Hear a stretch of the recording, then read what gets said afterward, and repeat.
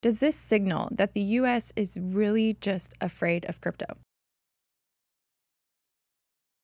So, a handful of prominent bank failures, as Amy mentioned, have been making headlines recently.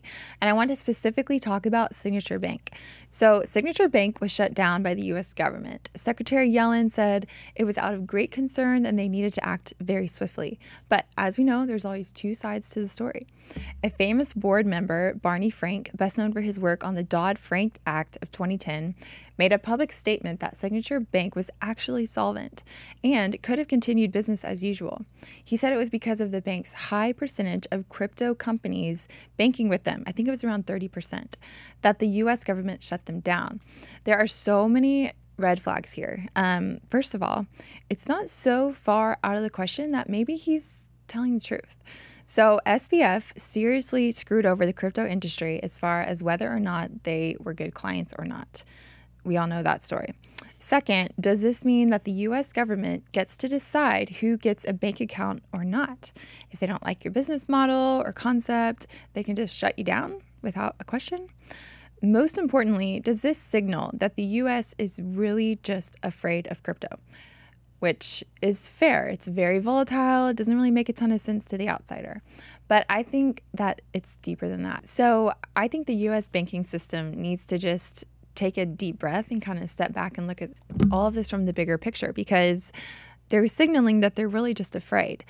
But if they don't adopt Bitcoin specifically, we'll just start there. I won't even touch on the other ones. But I think if they could just see how the rest of the world globally is adopting Bitcoin. I mean, you look at Vietnam, Nigeria, I know we talk about these a lot, but they are using Bitcoin as a currency because it works and it's efficient. So if the US doesn't see the need and the use case for Bitcoin, then they're going to look up one day and there's going to be a higher percentage of Bitcoin users as their currency than the US dollar. And I just think if they could just kind of like slow the roll down on excluding Bitcoin, that they could really strengthen the US dollar and extend the life of it if they could just kind of slowly and surely adopt good legislation.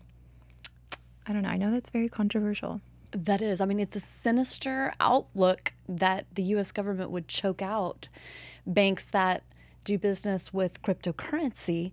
Right. But it is something to consider because, I mean, we talked about Silvergate, we saw SVB and Signature. Did I say that twice? Yeah, no, they're all S's, which is very... Was this on purpose? All of these happened at the same time.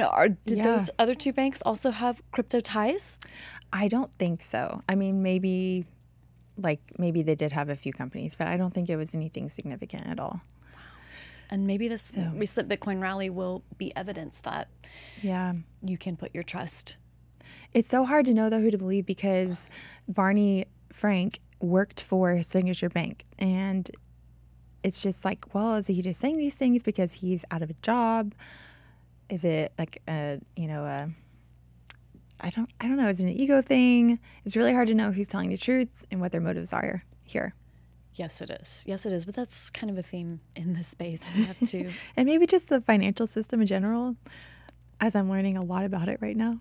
Yeah, so not as healthy as we'd like it to be. No, that's true. Hey, it's Amy. Click over here to subscribe. Click over here for more content, and we'll see you next time.